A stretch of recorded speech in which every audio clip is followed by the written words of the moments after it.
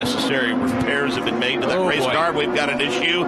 Max Chilton going to bring out a red flag. Turn number 5, Nick Hill. Yeah, we were just talking about his Ganassi teammate Charlie Kimball and problems for Max Chilton. That is through the inner loop there, the bus stop portion of the racetrack. It's a rhythm section where you go to the right, back to the left, then back to the right. And Mark, that car just looked evil coming out of that corner as he spins it. Looks like 180 degrees. And, yeah, slaps the right side of that car, the Armco for Max Chilton.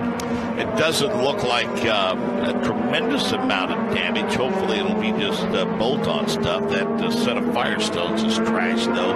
Most assuredly, that's a set of blacks. And Max Chilton stepped out of the race car under his own power and giving it a look-see. Although now we get a chance to see the replay, Nick, pretty heavy suspension damage on the right side. I thought maybe he initially just kind of backed it in with the rear wing, but no, he hit pretty hard, and it popped that suspension, that A-arm, and the suspension pieces in the right front that took a pretty good lick. Yeah, I saw that right front tire kind of fold over on itself, which, as you mentioned, that's a clear sign that there was a bent suspension. And Max now looking over the right rear suspension. That's, where the engine and that rear end housing is located. Really want to look that over.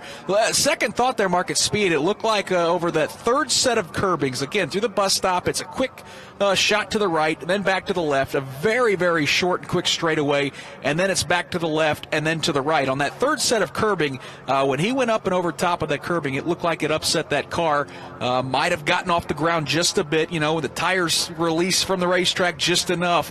That's enough to upset that car. And, again, wild ride, but Max Chilton is okay, and hopefully the repairs of that car. The good news for that team is this is the final bit of track activity for the day. Certainly they're going to lose about 20 minutes of practice time, but the good news is it's not like they've got to thrash now, Mark, to get that car ready for qualifying. Not been comfortable in it. 15th quick on the speed chart, and